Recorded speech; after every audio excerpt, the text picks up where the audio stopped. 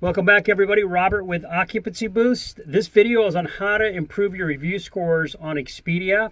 I'm going to show you guys some really neat tools available in your Expedia Extranet that will allow you to take care of your guests and get better review scores. I think Expedia does a better job than Booking.com of providing tools to their hotel owners and operators to improve the review scores. I'm also going to touch on photos and show you guys why accurate amenities are so important. Stay tuned. I'm going to switch screens. I'm going to show you guys how to get this done.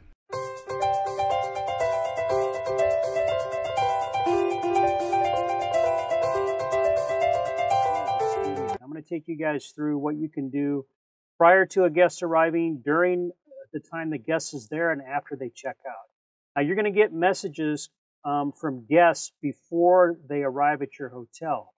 And my suggestion for all these channels is to have your morning shift and your afternoon shift and your evening shift all go in here and check these at least one time during their shift. Everybody's got a couple minutes to go in and check for these messages. You know, some of my hotels, when I take them over, they've got hundreds of messages that have never been answered from the guests. And it reflects on your review score, because not communicating with the guests prior to their arrival is something that can really upset the guests. And I'm just, you know, the area you want to go to in Expedia here is right on the left-hand column. It's under Guest Relations. And I'm in this Messages tab here. So I just clicked on that Messages button there.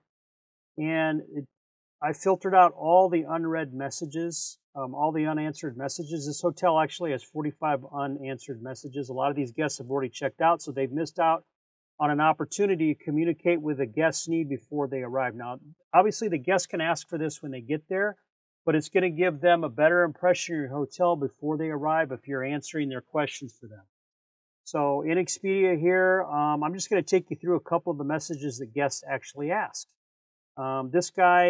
This person here asked for, they just need they want to make sure they get a non-smoking room, queen size bed, late checkout. Now this kind of shows you that, you know, guests get online, people are busy, they book their rooms, and they just want to make sure everything's right when they get there.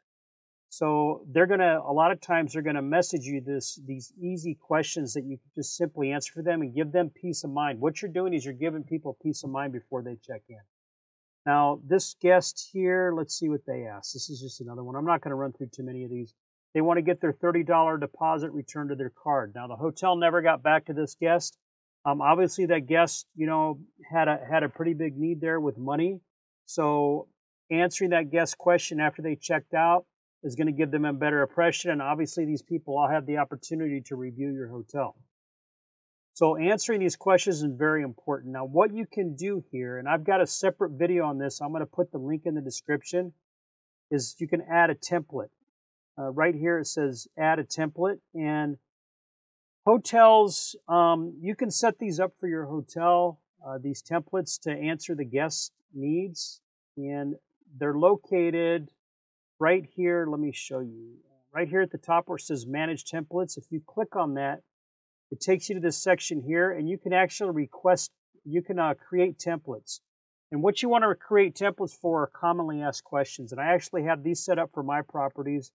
A lot of the properties get asked commonly about parking. They get asked questions about the check-in times, check-out times, if they can check in early, what the early check-in fees are, et cetera, et cetera. So you can actually design templates in there. And then when you go to answer a question for your guest, or if your front desk staff or whoever's managing your inbox here, when they go to answer the question for the guest, they can simply just click on that template just by going here at the bottom of the question and just adding the template they want to respond with. Or you can type it out here in the message. Doesn't matter. So I think that's a really neat feature. It's a big time saver for the hotels. Now, once the guest arrives there, Expedia is this in-house feedback section here, right here, this is called in-house feedback. Let me go to that. Now, in-house feedback is communicating with the guests while they're in there. Now, a lot of these guests are going to get a text message from Expedia after they check into your hotel. Expedia is going to get notified if they checked in, and they're going to ask them how everything is. The guest responds to that text, and it shows up here in this in-house feedback. Now, as you can see here, this guest right here wasn't happy. They said the check-in was slow.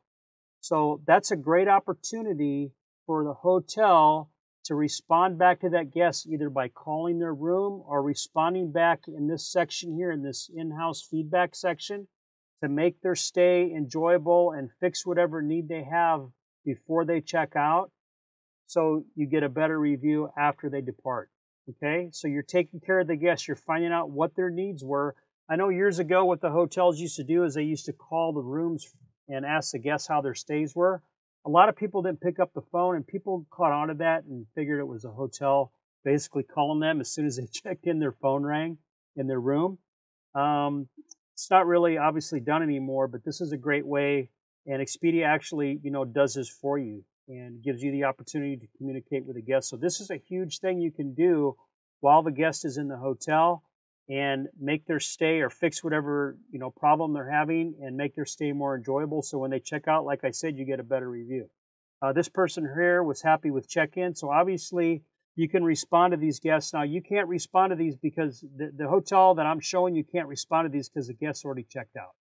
So they miss the opportunity. But while they're in-house, you can respond to them. And like I said, you can call the room, but you can also respond through this form here, or I'm sorry, through this section here. So a great way. So I've gone over before they check in, while they're at the hotel. Now, after they've checked out of your hotel, this post-stay review section here, okay? These are all the reviews that are coming into your hotel after somebody checks out.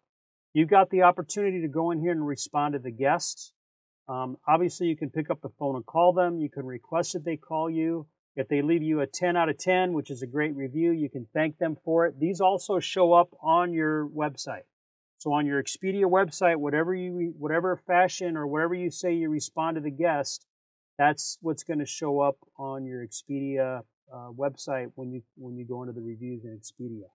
Another nice thing that Expedia does here is this review insights. I'm not going to go into this right now, but it gives you some insight on what your competitors, kind of reviews your competitors are getting, and the most common things that people are asking for in their reviews.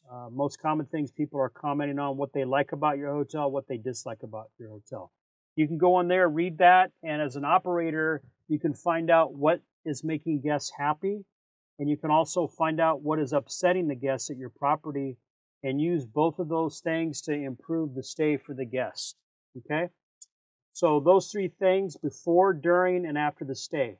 Now, one other thing I'd like to mention here too is under the property details tab, there's a section here, 3 sections I want to point out: photos, property amenities, and room amenities.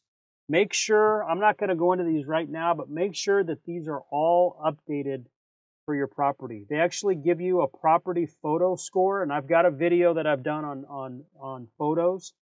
There's a property photo score that Expedia rates their hotels on how good their photos look. So very, very important that, your photos look good, and, your score is 100% in your extranet, because if your score is 100% in your extranet, obviously your website's going to look good, and it's going to help out, the guests. The guests are going to have a better experience because they know what to expect when they get there. Make sure your photos are current. There's nothing worse than a guest checking into a hotel and the room doesn't look like the photo. Really upsets a lot of people, so this is a big effect on your reviews. Your amenities, both in your rooms and your hotel, make sure that those things are accurate. If you don't have coffee makers in the room, make sure it's not marked in here. If you have microwaves in your room, make sure it's marked on your property amenities.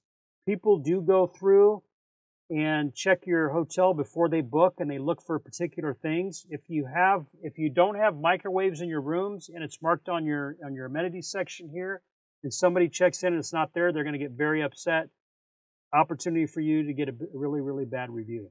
And as you can see, a lot of the questions that people ask before they check in about the hotel, people ask questions, I'd like a microwave in my room. I'd like a refrigerator in my room. Those things should already be in your extranet. Now, people are still going to ask that stuff before they arrive. It's just human nature.